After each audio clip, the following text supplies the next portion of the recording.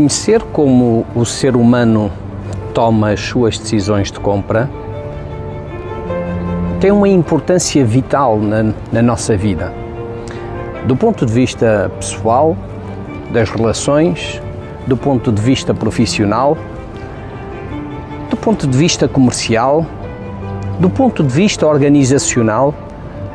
Importa imenso perceber os últimos conhecimentos da neurociência.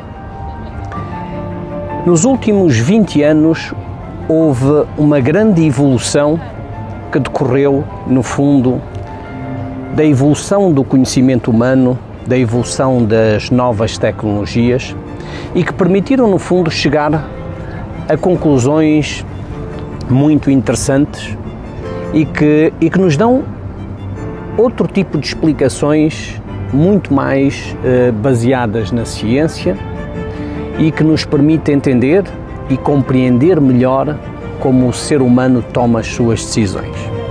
E a coisa mais curiosa no meio de tudo isto é que essas decisões não são decisões assim tão racionais quanto nós pensávamos que era. Ou seja, o ser humano não é tão racional quanto pensávamos que era. Somos seres mais emocionais do que racionais. Quando se trata de tomar decisões na nossa vida, muitas vezes nós tentamos encontrar justificações para explicar as decisões que vamos tomando. No entanto, se aprofundarmos um pouco mais esse estudo e utilizarmos equipamentos de medição biométricos, psicométricos, neurométricos, nós chegamos a conclusões completamente diferentes daquelas a que, à partida, estaríamos à espera que fosse o verdadeiro motivo da nossa tomada de decisão. E é com base nesta constatação que eu tenho vindo a fazer nos últimos anos, pela formação que tenho vindo a adquirir na área do neuromarketing aplicado, na minha experiência com a Neurostrategy, com a Sales Brain, que é uma das primeiras agências de neurocomunicação do mundo, isto veio-me dar uma outra visão e uma outra maneira de olhar para as coisas, principalmente a olhar para a componente da comunicação do ser humano. É curioso pensarmos na questão storytelling, por exemplo. Por que o ser humano adora histórias? Ou vender mesmo um serviço contando uma história do que encontrando a decisão de compra? Por que é que as histórias funcionam? Que quando contamos histórias eram normalmente pessoas da nossa inteira confiança, os nossos familiares, os nossos pais, os nossos amigos.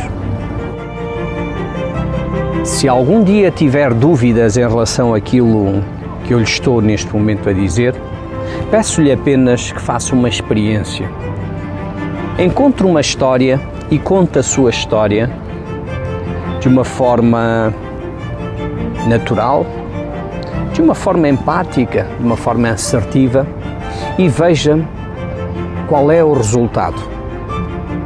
No fundo, o que lhe estou a pedir é que tente encontrar um termo de comparação que lhe permita perceber que realmente vender uma ideia, vender um projeto, vender um serviço tem muito mais a ver com o sermos empáticos, com o sermos assertivos, com o sermos calorosos, do que propriamente com os nossos argumentos de venda.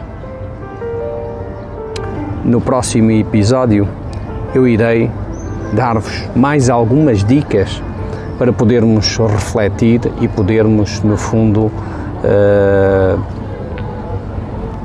ter uma matéria que nos permita encontrar o foco, encontrar a direção mais correta para estudarmos todas estas matérias que fazem parte também do neuromarketing aplicado.